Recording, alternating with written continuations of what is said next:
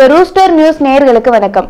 உலகத்திற்கு 20% ஆக்சிஜனை தந்துட்டு இருக்க அமேசான் காடு அழிவின் பாதையை நோக்கி போயிட்டு இருக்கு. அமேசான் காடுகள் கடந்த சில வாரங்களாகவே காட்டுத்தீக்கு இரையாயிட்டு வந்துட்டு இருக்கு. அங்க காட்டுத்தீ ஏற்பட காரணம் என்ன, எந்த நிலைமையில இப்ப அமேசான் காடு இருக்குங்கிறத இந்த வீடியோல விரிவா பார்க்கலாம்.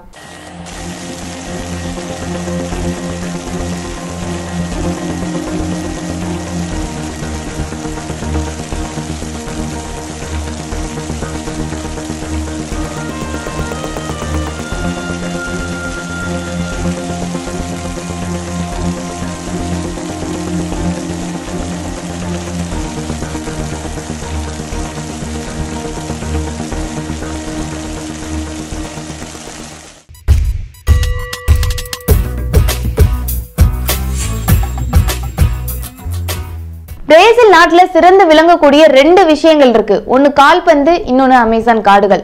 உலகத்தின் நுரையீரல்னு அழைக்கப்படுற இந்த அமேசான் காடுகள் 55 லட்சம் சதுர கிலோமீட்டர் பரப்பளவை கொண்டது.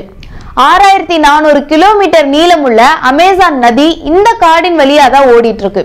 பல பிராதன தாவரங்கள், விலங்குகள், பறவைகள், பூச்சிகள், மீன்கள்னு உள்ளிட்ட பல உயிரினங்கள் இந்த அமேசான் காட்டுல வாழ்ந்துட்டு இருக்கு. உலகத்திற்கு 20% ஆக்சிஜனை இந்த அமேசான் காடுகள் தந்துட்டு இருக்கு. மேலும் புவி வெப்பமயமாதலை கட்டுப்படுத்துவதில் அமேசான் காடுகள் ஒரு முக்கிய பங்கு வகிச்சிட்டு இருக்குன்னு தான் சொல்லணும். இந்த நிலையில தான் கடந்த சில வாரங்களாகவே அமேசான் காடுகள் பற்றி எரிஞ்சிட்டு இருக்கு. இதனால அங்க வாழ்ந்துட்டு இருந்த தாவரங்கள், விலங்குகள், பறவைகள், மீன்கள் உள்ளிட்ட பல உயிர்கள் தீயில பரிதாபமா எரிஞ்சு உயிரிழந்து போகுது. மேலும் இந்த காட்டு தீ பரவுவதால பல்லாயிரம் ஹெக்டேர் அளவுக்கு சேதம் ஏற்பட்டிருக்கு. இந்த காட்டு தீயினால அந்த பகுதியே கரும்புகையால சூழப்பட்டிருக்கு.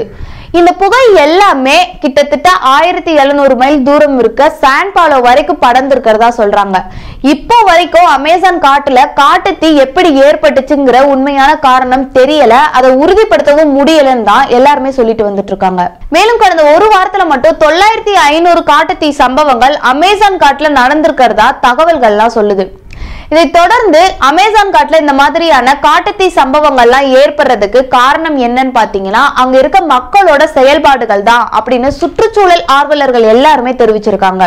ஏன்னா அமேசான் காட்டுகள்ல பெருமளவுல ஏற்படுற காட்டுத்தீ சம்பவங்கள் எல்லாமே அங்க இருக்க மக்கள் அவங்களோட தேவைக்காக காட்டுத்தீயை ஏற்படுத்திட்டு அதை அப்படியே விட்டுட்டு போறதுனாலதான் இந்த மாதிரி காட்டுத்தீ அதிகமா பரவுது அப்படின்னு சுற்றுச்சூழல் ஆர்வலர்கள் எல்லாருமே தெரிவிச்சிருக்காங்க. பொதுவா இந்த பருவத்துல காட்டுத்தீ ஏற்படுறது ஒரு சாதாரண விஷயம் தான், அது இயல்புதான். ஆனா அமேசான் காட்டுல அவ்வளவு சாதாரணமா காட்டுத்தீ ஏற்படுறதுக்கான வாய்ப்பு இல்ல, அது சற்றே கடினமானதுன்னு தான் எல்லாருமே சொல்றாங்க.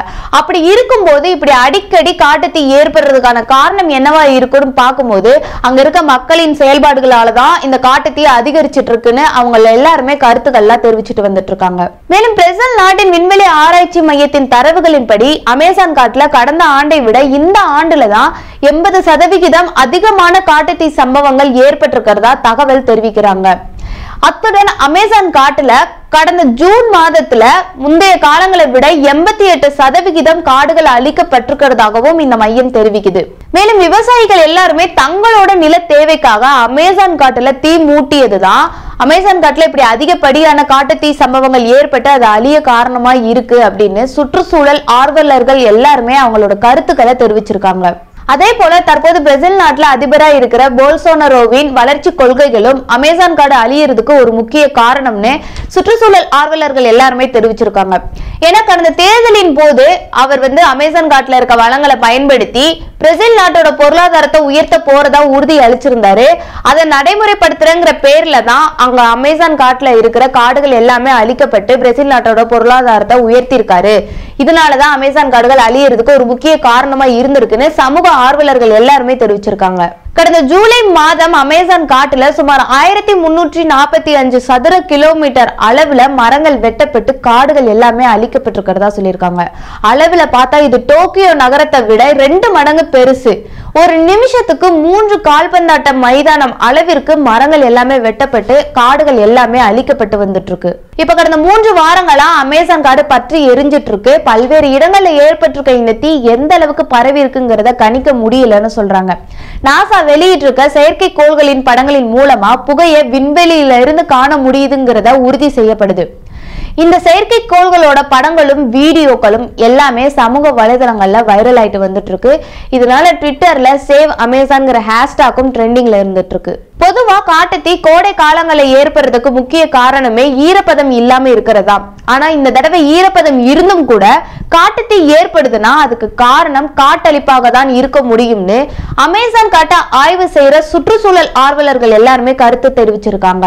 மேலும் அமேசான் காட்டுல அதிகப்படியான மழைப்பொழிவு இருக்கிறதுக்கு காரணமே அங்க இருக்க காடுகள் தான். காடுகளோட அளவு இந்த மாதிரி குறைய குறைய மழைப்பொழிவும் குறையும். மழைப்பொழிவு குறைஞ்சிச்சுன்னா திரும்பவும் காடுகளோட அளவு குறைய ஆரம்பிக்கும். இதனால திரும்ப மீட்டெடுக்க முடியாத சவன்னா காடுகள் போல ஆகிரும் அமேசான் காடுகள்னு சமூக செயற்பாட்டாளர்கள் எல்லாருமே தங்களோட வேதனையை தெரிவிச்சிருக்காங்க. காடுகள் அழிக்கப்படுறதுனாலயும் அது தீக்கிரையாகிறதுனாலயும் அந்த காடுகள் தேக்கி வச்சிருக்க கார்பன் வெளியேறது மட்டும் இல்லாம உலகம் முழுவதும் வெளியேற கார்பனை உள்வாங்குற சக்தியும் குறைந்து இது காலநிலை மாற்றத்தை துரிதப்படுத்தும்னு சொல்லியிருக்காங்க. எந்த ஒரு காடு அழிக்கப்படுறதுனாலையும் பல்லாயிரக்கணக்கான உயிரினங்கள் அழிக்கப்படுறதுனாலையும் அந்த காடுகளையே நம்பி வாழ்ந்துட்டு இருக்க பூர்வ குடிகளோட வாழ்வாதாரத்தை மட்டும் அது அழிக்க போறது கிடையாது. அந்த காடுகள் இதுவரைக்கும் உள்வாங்கி வச்சிருக்க கார்பன்கள் வெளியேறும். இது இன்றைய காலகட்டத்துல மிகப்பெரிய பிரச்சனையா தான் உருவெடுக்கும். இந்த ஆகஸ்ட் மாதம் வெளியிடப்பட்டிருக்க கார்பனின் அளவு எவ்வளவுங்கிறத இன்னும் கொஞ்ச நாள்லயே தகவல்கள் எல்லாமே தெரிவிச்சிரும். ஆனா இந்த மாத துவக்கத்துல IPCC வெளியிட்டிருக்க தரவுகளின் அடிப்படையில் பாத்தீங்கன்னா நம்ம வெளியேற்றப்படுற கார்பனை உள்வாங்கிறதுக்கு போதிய காடுகள் இல்லைன்னு அந்த தகவல்கள் எல்லாமே சொல்லுது. இந்த நிலையில இந்த மாதிரியான காடுகள் அழிக்கப்பட்டா கார்பன்களை உள்வாங்கிறதுக்கு காடுகள் எங்க இருந்து இருக்கும் தான் எல்லாரோட கேள்வியா இருக்கு. இந்த பூமிக்கு 20% ஆக்சிஜனை தர அமேசான் காடுகள் இந்த உலகத்தின் நுரையீரல். அதுக்கு இழைக்கப்படும் தீங்கு இந்த பூமிக்கு எதிரான குற்றம் மட்டும் இல்ல, ஒட்டுமொத்த மானுடத்திற்கும் எதிரான குற்றமும்னு சமூக செயற்பாட்டாளர்கள் எல்லாருமே தங்களோட கருத்துக்களை தெரிவிச்சிருக்காங்க. மழை பொழிவிற்கு அமேசான் காடுகள் காரணமா இருக்கிறதுனால ஒட்டுமொத்த காடுகளையும் ஒரே அமைப்பா கையாண்டால் மட்டும்தான் அதை காப்பாற்ற முடியும். அதை எல்லாருமே காப்பாற்றணும் அப்படிங்கறதான் அவங்களோட கோரிக்கையாவும் இருக்கு.